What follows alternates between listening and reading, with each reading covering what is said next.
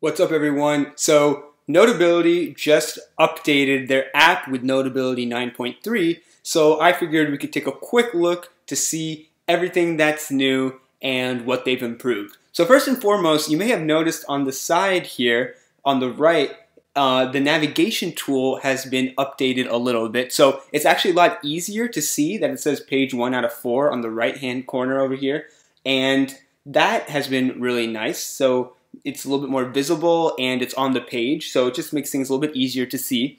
And you can even click on that page there and enter in the page you want to jump to. So if I want to jump to page 3, I can click that, or we'll go to page 2.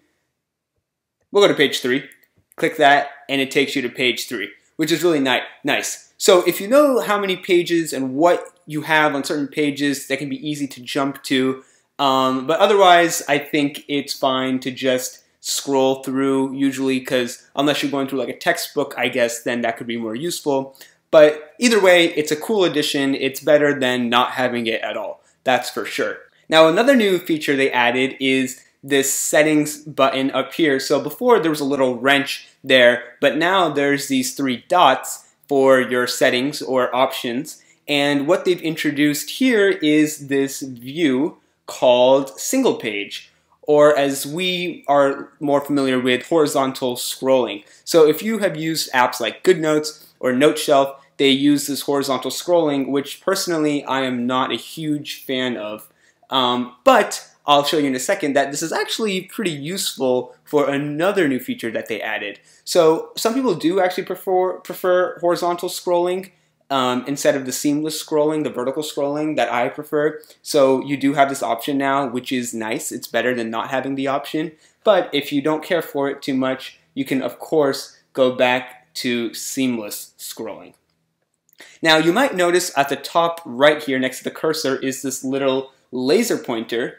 And that, as you can see, I'm using my Apple Pencil now. It's a cursor or a laser pointer for presentation mode, which is really neat. So if you are going to mirror your iPad to another display or connect it to another display via HDMI, you can enter presentation mode, which I have not even tried out yet. So let's go ahead and see what that looks like.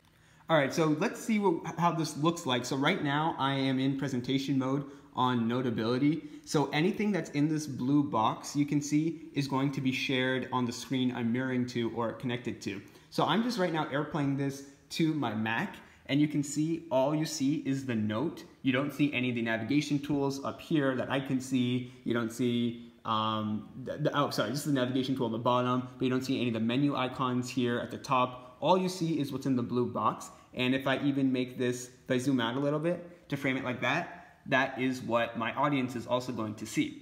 So I can go ahead here and now use my laser pointer. So this is really nice. You don't even need an actual laser pointer anymore. And I can go ahead and start pointing to things here, and my audience will see this as well. And I can, circle things or move things around to draw their attention to something, which is really cool. Now, you can actually share everything, so like including these menu icons and the navigation. And that is when you click this up here and you click on screen. So now I'm mirroring the whole screen, and you can see that my audience sees the whole screen along with the menu and the navigation on the bottom as well. So that is really neat. So you can do it either way. And this is really cool because now if you want to give a presentation or do instructional videos for YouTube, for example, you can use Notability as your app. Like Khan Academy has sort of that kind of setup. You can do something very similar with Notability now, which is really, really cool.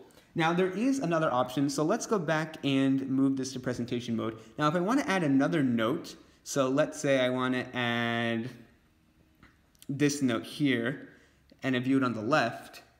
So now I am presenting one note, and I have a separate note up which I can use for myself to refer back to while I'm giving my presentation, just like you might see in PowerPoint, right? So it says I'm presenting this, and I am only seeing this, and when you look at what's being presented, you can see it's the note that Notability is actually showing. It's not the notes that I have for myself. So you can keep some written notes for yourself on the side, so some talking points, so that you know what you want to say when you reach a certain slide on your notes that you're presenting. which is really cool. Now let's see if we can move this around. So you can resize this like so, and if we switch it here, now you can see that I'm presenting what I was referring to before, and now this note is not being shown. So my audience is seeing this now instead of this. So that's really cool for sure, and it really makes Notability a more powerful presentation tool, and it just makes it a more robust application as well. So this is really, really exciting to see. A quick way to switch between what is being presented and what is not is by clicking up here in this display, and where it says multi-note, choosing left or right to show which one you want to present. So if I want this note to be presented now, I can go up here, choose multi-note, and click left. And now this is being presented, and this is just for me to see. So that really makes it easy for you to switch as well. So now having a single page note in the single view like they added here, single page viewing makes sense for presentation modes, because it's easier to present by flipping through like slides than it is to scroll seamlessly like here. Right? This is a little bit more difficult, whereas this is a lot easier to do. So the last thing I just wanted to share with you guys is this document I've been working on for the past year about comparing all these note-taking apps. So GoodNotes 4 is pretty outdated now, so I haven't really been keeping up with that, and they're not updating it anyway, so it doesn't really matter. And GoodNotes 5 is more relevant. But between Notability, Noteshop 2, GoodNotes 5, and I was trying to do Notes Plus, but I never really got around to it. I've been keeping track of the new features that they've been adding in each update, so I can see what the strengths are for each note-taking app. So here now what we can do is we can add horizontal scrolling for Notability, and we can add presentation mode for Notability as well. So that's good to know. So I'm not actually sure yet if GoodNotes 5 has added a presentation mode or not. I haven't used GoodNotes 5 in a little bit, but I will be looking into that and also doing more videos on GoodNotes 5 as well to see if they're trying to keep up more with Notability. Now, there are, of course, some things that Notability still is lacking that I think they should add.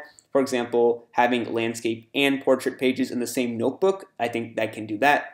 Different paper templates for individual pages within the same note.